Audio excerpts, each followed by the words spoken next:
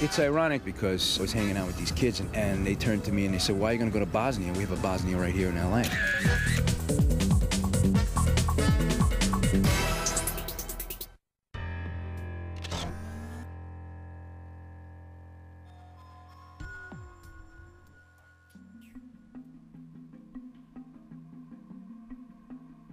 Actually, I've been asked this question many times, like, where do I get the ideas for my work, or where does it come from? It comes from my struggles in my own life.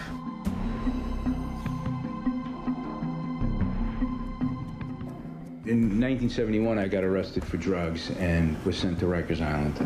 And upon my release, I still did not feel that I was ready to change my life. And the second time I got arrested and I went to Rikers Island again, this time for robbery, I decided that I was going to do something to change my situation.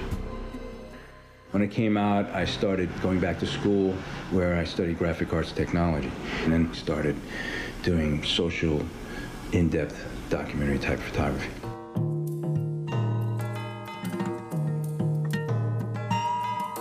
I remember my first trip was to Vietnam in 1989 to cover the Vietnamese pullout in Cambodia. After that, National Geographic hired me to go to Mauritius, and then from there I went to Mozambique and worked with Kids of War. And in '90 I went over to Romania right after the fall of Ceausescu and decided to look at the institutions that many of the children were being kept in. And Romania turned into a 6-year-long project of going back and forth and covered many different sort of facets of the institutions there, but then also looking at a good part of life in Transylvania.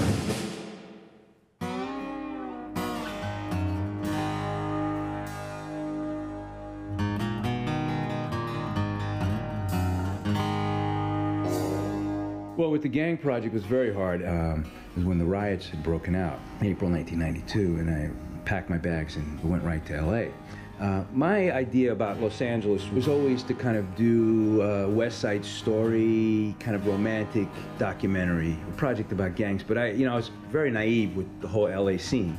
When I got there, I knew no one. I remember getting off the plane that night and being completely overwhelmed, and eventually hooked up with one guy who brought me into his sort of neighborhood, this blood gang, which was in Watts. And I thought it was very interesting to talk to these families in that neighborhood because back in '65 they had riots in Watts in LA. So I wanted to talk to families who had lived through both riots about what had changed or what had gotten worse.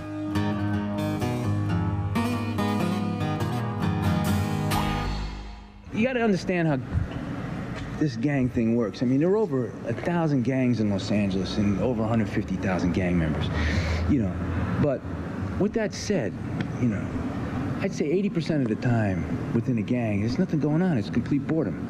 People just kicking back, drinking beer, listening to music. So one night we're just kicking back with, it was a night of a truce. We were kicking it with Evergreen.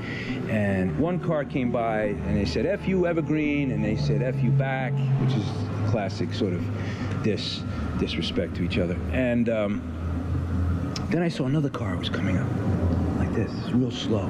And these black guns came out of the window, and it's at night, so things were happening very quick. And then as close as we are here to the curb is as close as that car came. And that's when the bullet fire just started happening very fast. It's not like in the movies, all this big bang bang. It's very kind of fast and quiet and very low kind of pop, pop, pop. And I had a little fire hydrant I could creep down next to, and I did. And then one of the guys took 5 bullets, and he actually lived. But that was probably a real earth-shattering night.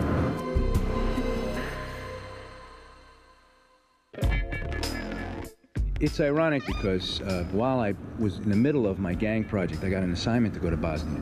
And that day I was hanging out with these kids and they were throwing bottles at the school bus. And they turned to me and they said, "Why are you going to go to Bosnia? We have a Bosnia right here in LA." So I kind of stuck it out.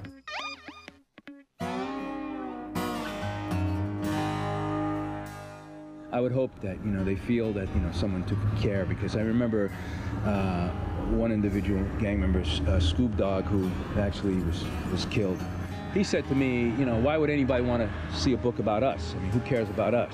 And I just kept on saying to him, I think it's a very important book. And since I made this book, 11 kids are dead. So I hope that that they get something out of it. Total sentence imposed is 10 years in the state prison.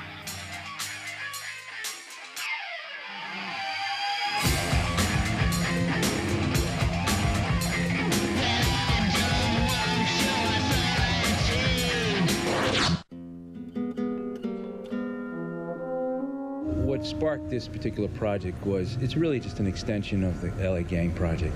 I mean, all those kids that I was photographing, they're in those gangs. Many of them are just being arrested and thrown into jail for a variety of charges. So my idea was to basically look at what happens to these kids. And not just to look at them on the inside, sitting behind bars and trying to sort of deal with their lives that way, but what happens to them when they come out?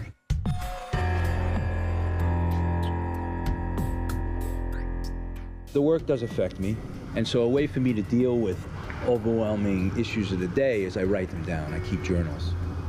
And then I sort of try to process my experience with them by writing my own feelings next to their stories, and it helps me sort of get through some of the darkest hours.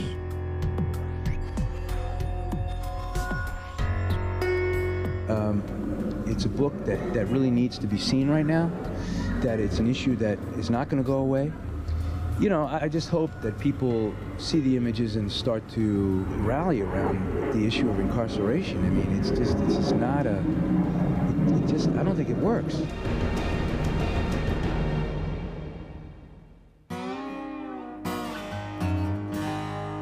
So my idea was to take a look at the younger people, because there's still a sense of hope. And I know that quite a number of these kids in this juvenile project are really trying to redeem themselves and really trying to change themselves. They may not be the most well-equipped, but they are trying. I mean, I've got kids that, you know, went from kidnapping to writing, and some of them are working as journalists, and some of them are raising families, and others are working, and some are still 1 foot in the street, some foot out of the street. So these are our children. These are America's children.